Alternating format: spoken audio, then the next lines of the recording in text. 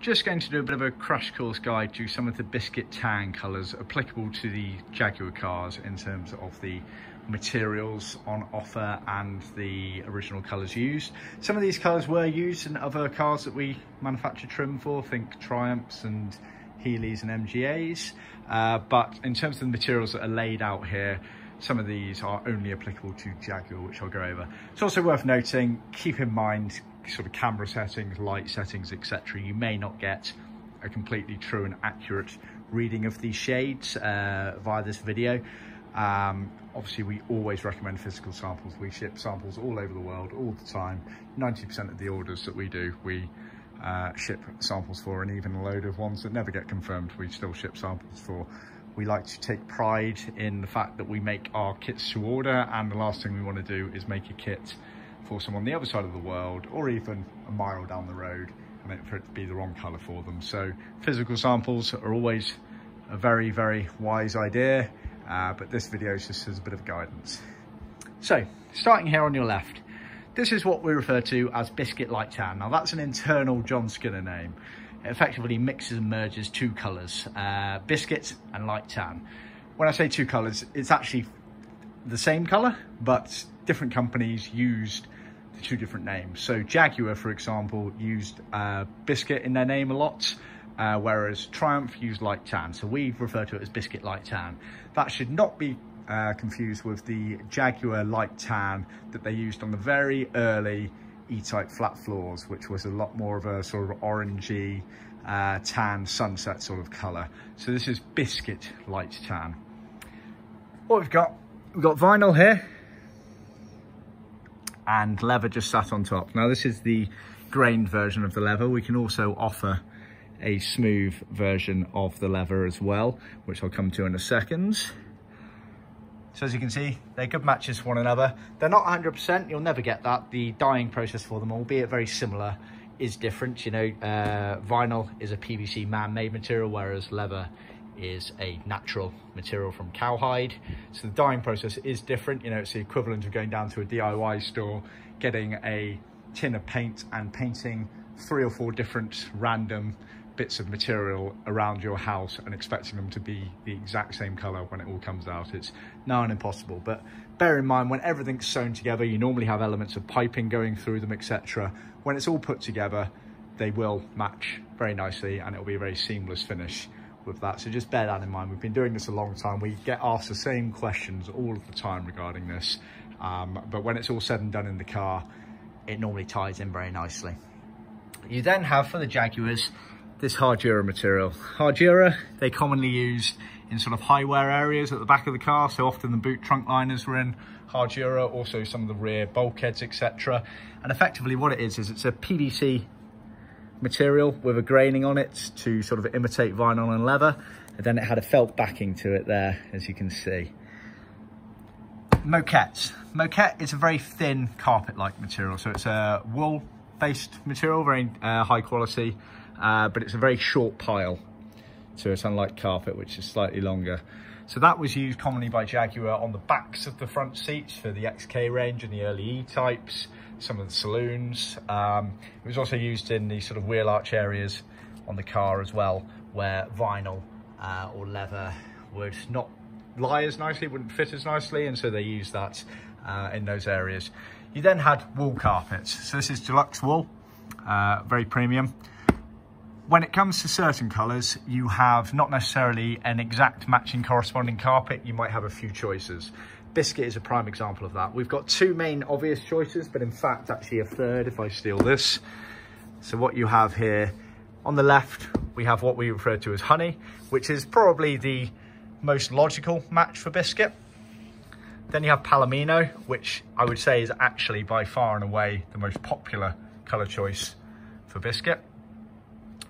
And then you have cinnamon, which is darker, a bit browner, and again, works very nicely. It's also worth noting with carpets that obviously they get edged in a leather cloth material. Now leather cloth we haven't got here, but it's effectively vinyl. It's just got a different backing to it.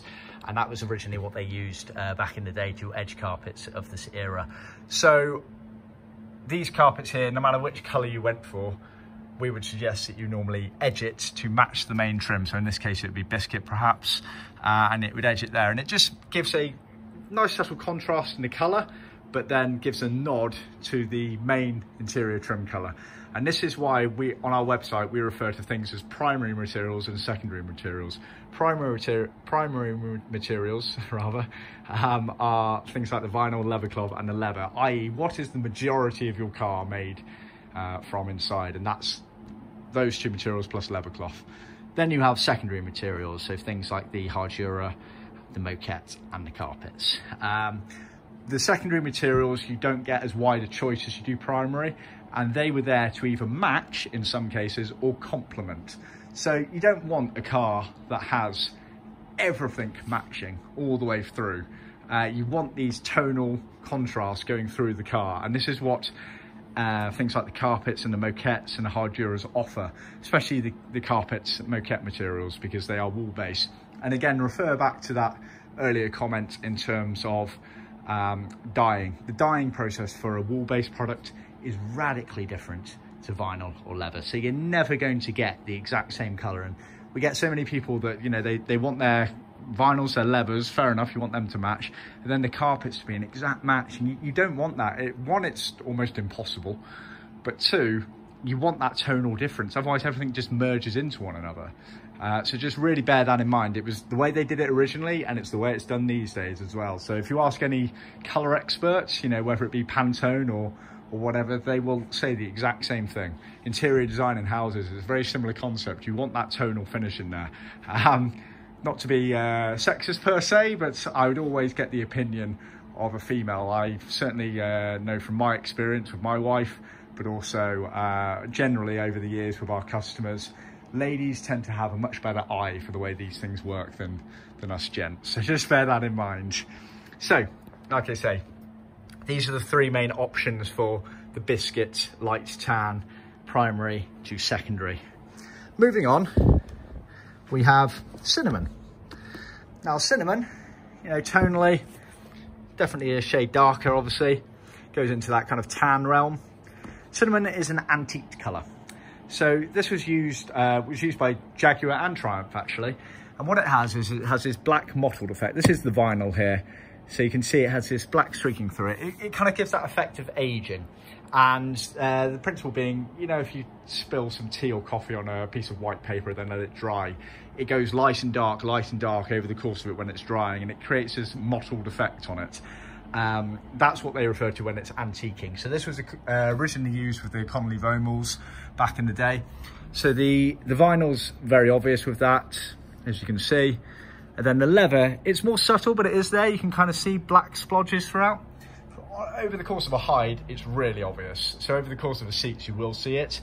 And so they did offer a few colours like that, Jaguar. Triumph only used the cinnamon in their range, but Jaguar used old beige, old grey, cinnamon, russet red. They all had that same element to it, old grey as well, French blue as well. So Jaguar used that fairly frequently on that. So you have the graining on there, the vinyls and the leather cloths exactly the same. Then the leather, like I say, it's a lot more subtle. So with that, you don't get, it's a completely different grain to say what we refer to as grained. So when you're looking on our website and things, effectively you've got three finishes on leather. You've got grained, smooth, which a lot of colours go between, which I'll show you in a second. And then you had a third contingent, which was antiqued. There is a very limited range of antiqued colours, but they are available. So that's that version there. When it comes to the secondary materials for cinnamon, you have cinnamon Hardura, which as you can see is a very close match, cinnamon wool and cinnamon Moquette. Again, I would say with cinnamon, you could toy with the idea, we have done it before, of using palomino, and obviously it'd be edged in the cinnamon. It works quite nicely. So again, think of those tonals. And I would say the thing to consider, if you are going to step outside the realm of the obvious ones here, if you do go to say palomino for the carpet, you may wish to consider the Biscuit Moquette as opposed to the cinnamon Moquette. But let's speak about that sort of contingent, because it really can change the dynamic of your car, and it depends how much moquette and carpet was used in your car as well. You know, the XKs tended to use quite a lot, and the early E-types did, but then they kind of phased out the moquette. So it really does depend on what car you've got, but we're here to help with those elements of things. Then going slightly darker, this is what we've referred to as new tan. Again, that's an internal John Skinner name. A lot of people out there just refer to it as tan. We put the new on there to again incorporate other cars that use this colour. So Jaguar used this and just referred to it as tan normally. They used it on the XKs, they used it on the E-types and the Saloons. Triumph also used this colour, and they, mainly on the TR6s, they refer to this as new tan. So this is why we put the new there, to kind of incorporate both of them in there. And what you can see here is we've got the vinyl again with the graining on it. Then you've got the grained leather here, and then for the first time in this video, smooth leather. So, as you can see, it doesn't have much of a graining to it at all. It's very subtle compared to the grained leather. So we can, for most colours, we can offer grained or smooth, and then for very limited ones, antiqued. So see our website for details. Not all colours are available in smooth, same with grained, but the majority are available in both. So you can see there, again, a very coherent colour mix between the three there. Obviously, you wouldn't use all three at the same time. You'd either use those two or smooth and vinyl there.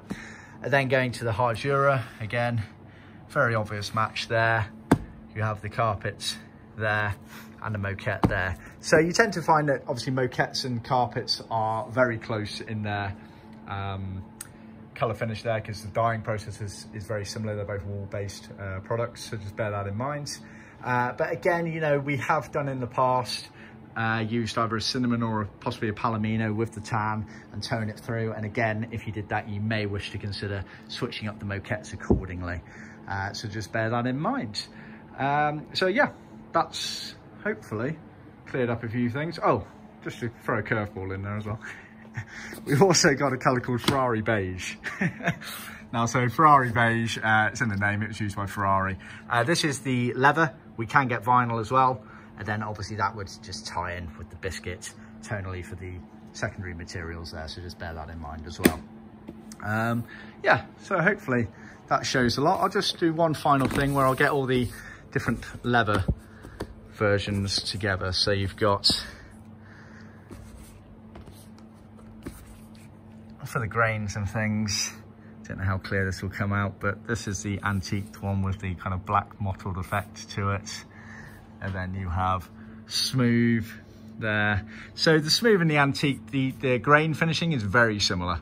You tend to get a tiny bit more of an actual grain on the antiqued, but not much to either of them. And then the grained is very obvious graining there.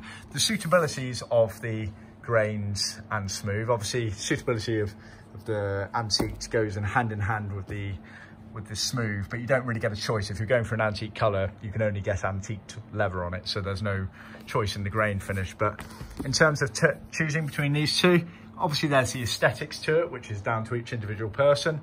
The original stuff was probably somewhere slightly in between the two of them, but probably more edging towards the smooth for the Jaguar range. Practicality wise, grained tends to be a bit longer lasting in terms of looks. They're exactly the same leather, they're exactly the same tannery, absolutely everything. So there's no difference in perceived quality of it. It's purely the finish. Smooth is slightly more expensive, so see our website for details.